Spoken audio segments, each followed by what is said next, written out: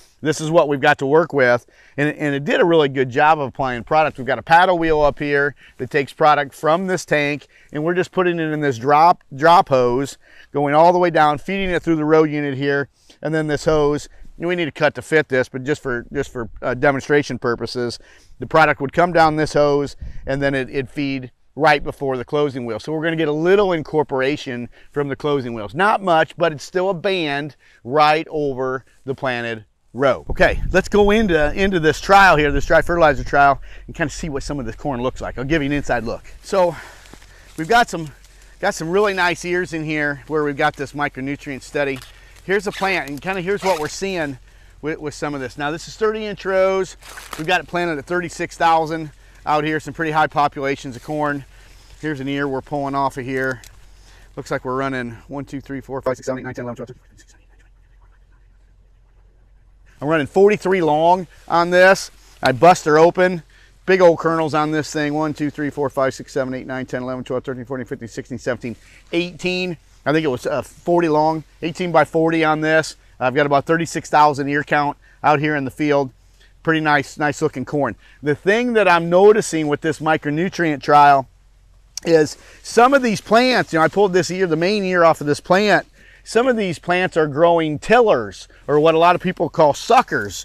This is a sucker right here, and it actually put a partial ear on it. And so I think that's interesting. Now this is gonna make corn. Now you may say, well, shoot, this ear corn right here don't look like much. But ladies and gentlemen, this will contribute to yield here. And you take 250 bushel corn plus and you add this to every single stalk. Well, out here, I'll just take it off and we'll go ahead and look at it here. Looks like we're running 1, 2, 3, 4, 5, 6, 7, 8, 9, 10, 11, 12, 13, 14, 15, 16, 17, 18, 19, 20 long. And if I can bust this thing in half, and actually this guy is running I'll try to get it in front of the camera here. 1, 2, 3, 4, 5, 6, 7, 8, 9, 10, 11, 12, 13, 14, 15, 16. I got a 16 by 20 on a tiller.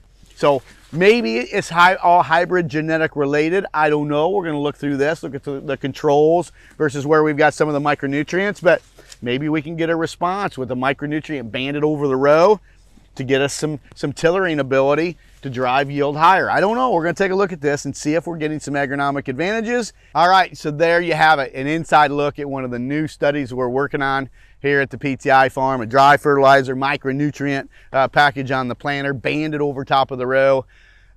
Today's Inside Agronomy tip of the day is, I guess I'd like some feedback from you folks. I know this is not a market for everybody. I know it could be a limited market, but I guess I'd love to get some feedback from you folks. If you'd send me an email at InsidePTI@precisionplanting.com, I'd love to hear from you if you'd be interested in something like this. Think again of a soil applied insecticide box on the planter where maybe we could split it and you could still put it, run V-Drive insecticide, that V-Drive to really get that accurate placement of insecticide, but maybe we could use a V-Drive motor to actually use it to apply a micronutrient mix on the planter. I'm curious, would you be interested in something like this? I know a lot of you are going to say, show me the data first, show me if this is going to work.